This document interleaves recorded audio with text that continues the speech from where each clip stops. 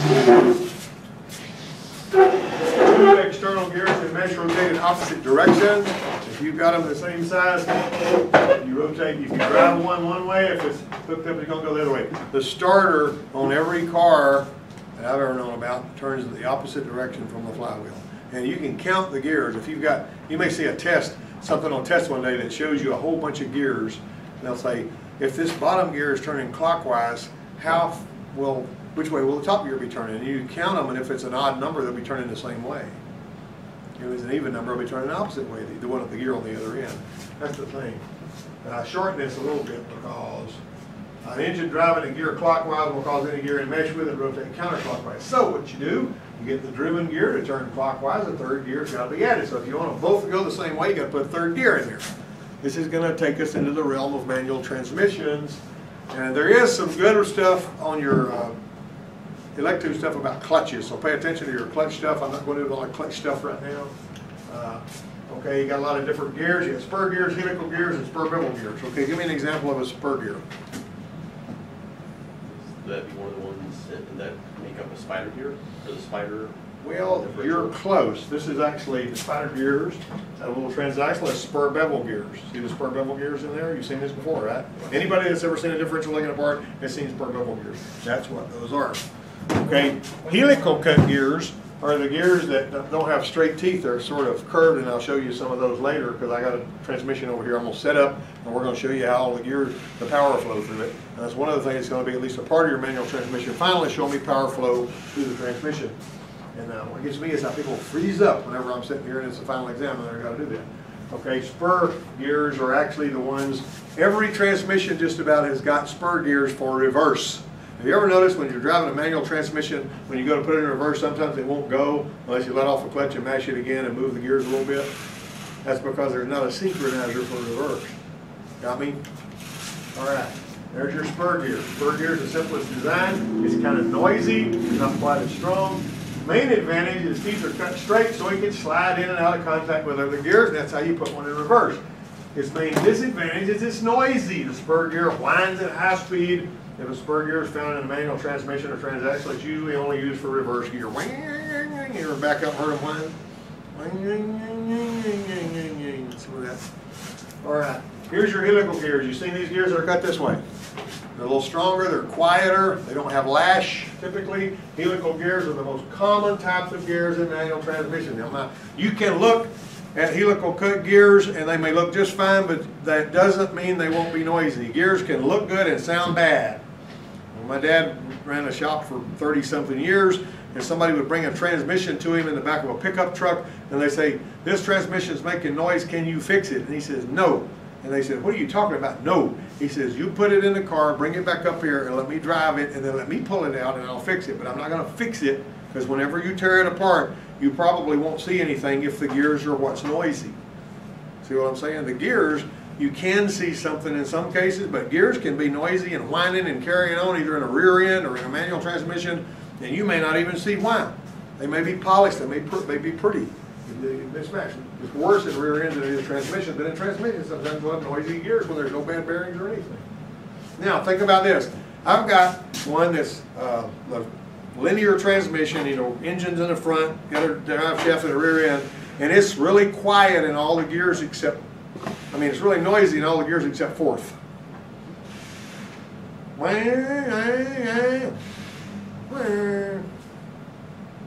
That's more common than you would ever know. It's really quiet in fourth gear, but it's noisy in every other gear. What's wrong?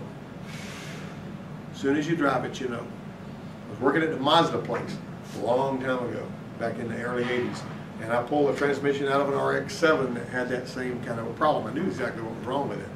But I didn't like handling all those greasy gears and all this kind of stuff, so I took the thing over to the steam cleaner, and I stood it up with the cover off of the back of it and all that kind of stuff.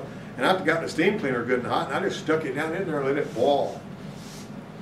And it pushed all that oil out of there. When all the oil pushed out, the thing was really hot boiling, and all the steam went out of there, and the oil was gone and all. And I put it up on the bench, and I opened it up, and it was like working on brand new parts. Well, I had to put an input shaft bearing in it because that's what was wrong with it. As you understand power flow on a manual transmission, you'll understand why that input shaft bearing is the only one that's not loaded when it's in fourth, and you'll understand why. We'll go to that. Just gonna let, you gotta have, these gears though are cut at an angle so the gears act, to the gears axis rotation, so there's 2 or more teeth be in full contact at all times. Here you go. This Greek engineer Archimedes once said, give me a lever long enough and a place to put it and I can lift the world. That's what this is all about. See how these gears are laid out here? Transmission stuff is all like that. The transmission, this is manual transmission too, by the way. Now, there are manual transmissions nowadays that are automatically shifted. You heard anything about that? BMW's got some stuff like that. Yeah, and some of the big trucks have got them. Some of these big Eaton transmissions that Eddie teaches down there. He has people come to talk, and they've actually, you know, they're automatically shifts, so you don't, and they, you know, the truck driver that knows what he's doing, you know, will watch the tachometer and he'll, you know, they don't have synchronizers and knows he's got to get the engine the right speed, so he synchronizes the gears using the speeds listed, you know, watching the tach and all this. I get to where they're really good at that. But the newest Eaton transmission, you just tell it you want to go and it shifts gears automatically. They've got it, the little Ford cars, some of them, they've got those transmissions, they got 2 input shafts, 2 clutches, and they got a bunch of solenoid stuff in there that operates the gear, the shift forks and all that. And that's kind of the way they're wanting to go with a lot of that kind of stuff, because it's not nearly as complicated as an automatic transmission, but it looks just like a manual transmission on the inside. Set of levers arranged in a circle, that's what gears are. They multiply force by the difference in size and the number of teeth in the gear. Well, you got a 300 foot-pound torque engine that's moving a 3,000 pound car. 300 foot-pounds of torque is not enough to move a 3,000 pound car without gears. So it's basically, how do you get the gear ratio of the drive line? You're going to multiply all the way back. You're going to multiply the gear ratio of the transmission by the gear ratio of the rear end, and you're going to get the whole gear ratio of the drive line. What kind of gear ratio is first gear usually? 1 to 4 to what? 4 to 1. 4 turns of the engine and 1 turn of the drive shaft. You know that. You're revving up. How many of you ever drove a 10-speed bicycle? All right, whenever you're driving around a 10-speed bicycle and you're in low gear, what are your feet doing? And you're going really slow. Now you can pull a long hill without a whole lot of energy that way. But when you shift to the next gear, the higher you go, I mean, those gears, the faster you go and the more energy you got to put out to go uphill and stuff. Even on a car, it's like that. You know, you sometimes go downshift going uphill. Transmission gear ratio is a term that describes the difference in the number of teeth of gears in mesh. Gears that are the same size are in a 1-to-1 ratio. 2 gears are both the same size and have the same number of teeth, right? Each time the driving gear on the left makes a complete rotation, the driving gear on the right does. Turn it at the same speed, they're the same size, and have the same number of teeth. We're beating a dead horse. Everybody gets this. The only difference between them is they're rotating in opposite direction, but this is still 1-to-1. The smaller gear on the left has 16 teeth, and it's driving the larger gear on the right. The 16-tooth driving gear is turning with 10 pounds of torque, but it rotates twice for every rotation of the 32-teeth gear. You can see how you got more power here, right? Got it? You ever seen these people that take these lawnmowers and change the gears on them so they'll go 50 or 60 miles an hour and race lawnmowers? That's pretty darn dangerous, but it looks funny as all get out. I see them going 50, 60 miles an hour on a lawnmower going 2 worlds around the curve, you know. Well, they wear helmets. The driven gear is going to have twice as much torque in every rotation. You multiply your torque that way. Turns with 20 pounds of torque, that's a gear ratio of 2-to-1. So engine with a 3,000 pounds, move a 300 pounds of torque, move a 3,000 pound vehicle. The drivetrain's got to have a gear ratio of 10-to-1. You're multiplying all the way back, just like I said earlier. It's got a 10-to-1 gear ratio. The result is the 3,000 pounds of torque supplied at the wheels, which is the amount of power needed to move the 3,000 pound vehicle. You need torque if you're going to pull off from a stop. There's a drawback to reduction ratio gears. The driving gear must turn a lot faster than the driven gear, so the engine revs up at 6,000 RPM, turns a train with a 10-to-1 gear ratio at only 600 RPM. That's not very fast. Okay, once it starts to move, it doesn't require as much power. You know about that, you're shifting gears going up and all that. I'm not going to go into that. This is typical gear ratios found in manual transmissions. Look at the interesting thing here. Reverse is 3.4-to-1. First gear, 3.97-to-1. Second gear, 2.34-to-1. Third gear, 1.46-to-1. Fourth gear, 1-to-1. Okay. Take oh no, we threw those on the floor. Okay. Yeah, put those on. You don't have to bleed all the brakes. You'll probably have to, but just start by bleeding that right real high. You be really careful and don't sit around here with no brakes ever no more. I need your 2 of these. I know, we got some more coming. Okay, all right. Hurry up. How long does it take? All right, let's give me Mark. Okay, now then, what we are reverses. See, that's the same thing right there. Reverse it first through third or reduction ratio gear. Fourth gear is 1 to 1. That's what I was talking about earlier, because in a fourth gear you're locked straight all the way through and there's no side play on that bearing or no side load on it. They all got the same number of teeth. They're rotating at the same speed, which is called direct drive. Am I going too fast for anybody? All right. What you're going to get a chance to do when you go into your computer stuff is this will become crystal clear, because it's actually going to tell you in very plain, and you can go over it again and again.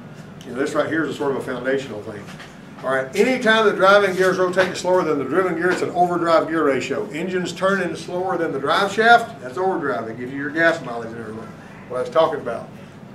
So if you want to see if the total gear ratio of the entire drivetrain, like I said, multiply all the way back. You got a 3.78 to 1 ratio. Determine the actual gear ratio being used in any specific gear, multiply it by 3.78. See, your differential gears, what does it mean? Some of you race car fanatics, if I've got 411 gears, what does that mean? I got 411 gears in the rear end of my car. What does that mean? What do those numbers really mean? Anybody know? There's lots of noise going on there. No, that's Kathy. She's noisy anyway. What you got? 4.1 turns of the drive shaft to 1 turn of the wheels, which is a pretty low ratio. Your race car's got what? You know what they are? Gear ratio on the rear end? I think I got 327. Yeah. What about you? Y'all got a bunch of race cars, so you don't know your ratio on all those, do you? Okay. All right, this here so first gear's got 3.97 to 1, multiply it by the differential ratio of 3.7 to 1. You're going to find out you got a 15 to 1 ratio when you're in low gear. That's not complicated, is it? Now this is a manual transmission. So although the manual transmission is very straightforward, many different components are needed to make its operation practical. Now this is how this works. 3-speed manual transmission, first gear. This input shaft is coming from the engine. Pulling out my laser here. Coming from the engine, it's turning this gear. This right here is the counter shaft. The counter shaft is turning anytime the clutch is engaged and the engine's running. Okay? Because if this one's turning, that one's going to be turning. However, because of the way gears, and we're going to get in that in a second, the way gears are set up, this one will not always be turning if it's in neutral. And this one will be turning at an entirely different speed than that one in every gear except the 1 to 1. So this is driving this, and that's driving that, and that's driving that. See how those ratios work? You're basically working this gear ratio and that one. This gear ratio against that one. But everything is transmitted through that one because this being the same size as that. See that? Move manual transmission in the first gear requires 4 gears and 3 shafts. See that? 1, 2, 3, and you got 4 gears. There's your power flow. Burn that in. That's important. Okay, the small gear on the input shaft drives a larger gear faster than the transmission counter shaft. Another small gear faster than the counter shaft drives a larger gear on the input shaft. Now this one and this one are different sizes, but the difference between this one and this one are what makes the difference. See what I'm saying? In other words, excuse me, the difference between that one and that one, because that one's the same size as this one. That's confusing, isn't it? Look at the size of the gears. You can see there's a gear reduction between the input shaft gear and the counter shaft gear. Reduction here, and it goes back up and out that way. So there's more gear reduction between the counter shaft first gear and the output shaft. See, basically you can look at that and figure out what's going on. You basically are going to be turning this one what? This is turning that one. If you take this one here and put it down there, so you've added another one, so this is going to be turning the same direction because you got another gear in between. So that one right there is going to be a low gear, right? Because it's the little gear driving a bigger gear. Okay, 3-speed, second gear. All right, you see the difference in the size here? That one's going to here, and that's going to a larger one, which is basically going to a little bit smaller one. Now these are spur gears, and they're not like what you would see in a helical cut transmission, but this is the way the power flows. All right, and we'll show you in a minute how we changed all of this on the fly. All right, it's already moving, not as much torque required. That's not complicated. Look at this. Third gear on a 3-speed transmission, you got 1 to 1. The gears are not even germane to the situation because you got a straight lockup all the way through, going right out to your drive shaft. I mean, all right, it's mechanically connected to the output shaft. Each rotation of the input shaft, there's your one-to-one. You can see how that works right there. Now, this is reverse gear. Now that's a kind of a confusing picture, but whenever you move another one, these two aren't in mesh with each other until that one's in play. And what that does is it adds another gear, and if this one's turning this way, that one will be turning that way, and then this one will be turning the opposite direction from that one. You'll figure that out later. If we're going too fast for you, it's all in the book. Don't worry about it. All right. Got reverse gear. See, this is basically got some verbiage up there. I built this about 15 years ago. And that's what that looks like. In reverse, power still enters the transmission through the input shaft going the same way, transferred to the counter shaft gear. On a hybrid vehicle, the electric motors in the transmission are always giving you reverse. Electric motors can turn either forward or backward in a hybrid transmission, hybrid transaxle, but only the engine can only turn in one direction, but the other motors can, the electric ones can reverse. And so that's reverse. Let's not get into that too much. The counter shaft reverse gear is smaller than the reverse speed gear, and that's a reduction gear ratio to multiply power in reverse. Since reverse can only be engaged from a standing stop, you got to have a little more torque to get it moving, right? In other words, you can't shift it in reverse going down the road. This is a time for a short war story. There was a guy that used to do commercials on television, and I think he's down in Florida somewhere now. And he had a little Bronco that the Ford place gave him for a demo, brand new car, because he was doing advertising for the dealership. They gave him a demo, which is a car that he can drive for until it's got 6,000 miles on it. Then he's got to turn it in and get another one. So he's driving this thing down the road, and he comes in there and he goes, "I've got no reverse. It's got a stick in it. It's a manual transmission." So they give it to me. So I pull it up. I try to back up. It doesn't do anything. You put it in reverse. You can feel it going in reverse, but nothing's happening. You're sitting there. Engine revs up. There's nothing going. But it works fine in every other gear. So I get it up, it happens, reverses in the very back of it, I pull the drive shaft out, I get the extension housing off of it, and all of the little two-fees where the synchronizer slides over reverse, fifth and reverse are in the back, have been ground off. What he did was, he went first, second, third, fourth, fifth, talking on the phone or whatever, I don't know, we didn't have no cell phones back then. He wasn't thinking, he brought it back into reverse going down the road. Managed to get it in reverse going down the road, shared every damn one of them little teeth. Well, it's easy to fix. I just got a reverse gear put on there, put it all back together, and he had a reverse and everything was fine. Wasn't that hard to fix, but it sounds like a major disaster, and it could have been, but the weak link was the little teeth around the gear. All right, now then, let me see if I can get this thing to change again. Uh-oh, that's all right. As explained in the gear section, all forward driving gears are helical gears. That makes them quiet, gives them additional strength. But they're angled. They can't be slid in and out of engagement with one another. Was there a little bottle that you guys set up? I think it's hanging on that press, I think, with a wire in it. Isn't that bottle hanging on that press with a wire? Oh. Well, you're supposed to keep up with it. That is your job to keep up with it. Okay. For this reason, the speed gears are not directly splined to the shaft on which they ride. Their inner diameter is smooth, lets them rotate freely on the shaft.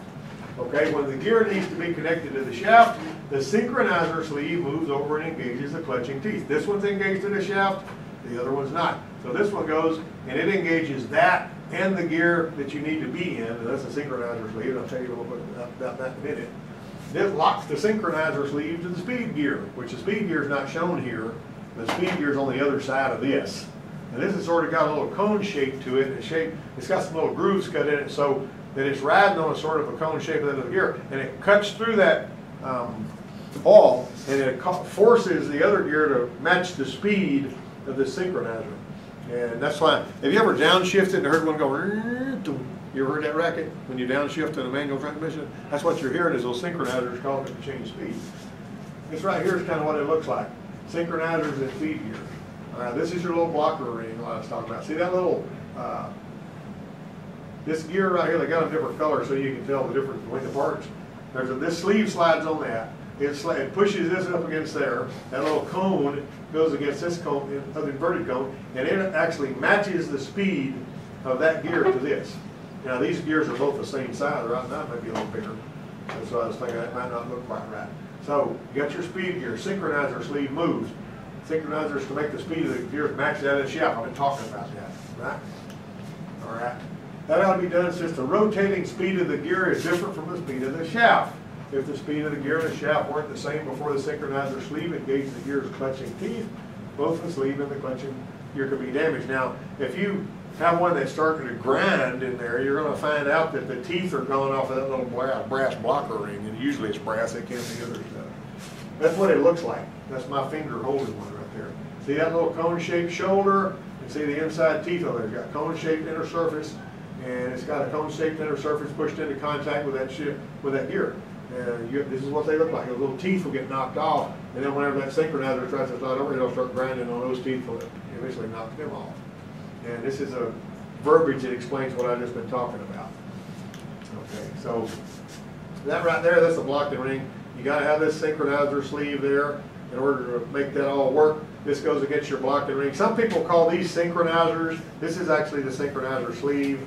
And this right here is a little detent that causes it to sort of click up and want to stay in the gear you put it in. And this is the one that's, see the teeth on the inside of that one? That's hooked over to the shaft. And the gear that this is going to engage spins freely on the shaft, and the only connection it has is the tap. These compressed inserts move a notch to the inner diameter of the sleeve. So there's a place that matches this little bump, and this is spring-loaded on the inside, so when it slides up there, it kind of stays in place. It's shifted by means of shift forks that fit into the groove cut in the center of the synchronizer sleeve. And Eddie had a transmission that one of his guys had, that when you move the gear shifter, it wouldn't move the synchronizer sleeve. And what had happened is it had worn the little inside pegs off of the fork so that it was moving outside of the synchronizer sleeve, but it wouldn't work. And it was so beautiful, it looked like it had been machined off. You know what had caused that? That guy had a tendency to drive down the road with his hand on the gear shifter. And over time, it continued to eat away a little bit of that until it wasn't anything there to hold anymore. So they had to replace that shift fork. I mean, that wasn't a big deal, but the guy couldn't put it in that gear. Now, if a transmission actually winds up in 2 gears, it's locked up and won't go anywhere. And sometimes the shifter will the transmission will be in neutral. I mean, excuse me, the shifter will be in neutral, but the transmission will be in gear, and that way you're always in the same gear. And that has to be fixed mechanically too. That happens when people are speed shifting and stuff, jerking stuff around. Y'all never do that, do you? Do y'all have manual transmissions in your cars, or? The one in mine, well, it's not a Mac 2. We've got a shifter on it, and then the one in my dad's is the Liberty 5-speed. Yeah. And the harder you snatch them, the better it is. Yeah. And the ones that have you ever seen inside of one of those cars that goes through the 1/8 mile or the 1/4 mile cars, the drag cars? You know, what the professional ones. They have got a bunch of different shifters. This is what it looks like. Those are the Linko transmissions. Yeah, they go 4 or 5. Yeah, they pull this lever, they pull that lever, they pull that lever, and then they hit their parachute. We have that one in one of ours. And well, see, it seems like this is a lot of fun, but you're getting in the thing and you're all belted in. You go poof, and you're done. You know, and a top fuel dragster burns 20 gallons of fuel in 900 revolutions. You know that? That Liberty is a 5-speed transmission. Yeah. And you're like this, it's just in a row right down. Yeah, crazy stuff. That's the end of the slideshow. Did anybody go to sleep? You guys have been really, really good. Anybody got any questions or anything you want to ask about that? Does anybody feel like you've been railroaded? Whenever you get into this thing, whenever you get into the material that you're going to be doing on the computer, it'll fill in the blanks. And this stuff I'm telling you will fall in place. Because you basically, I could spend a long time in here talking, but I don't think you'd like that. Would you? No. No, you wouldn't. So you can study at your own pace whenever you got plenty of time to concentrate, and you're looking at the animations on that screen. You'll be surprised at how all of this stuff will begin to come clear, and you'll understand it a whole lot better. That's what we're doing this for. I just wanted to go through this pretty quick. I try to get these things done in less than 30 minutes because that way, my father-in-law used to say, your mind can only comprehend what your behind can endure. So if you're sitting there too long, you start losing people if you talk more than 25 minutes. Me, I start losing after about 5 minutes. Anybody got any questions?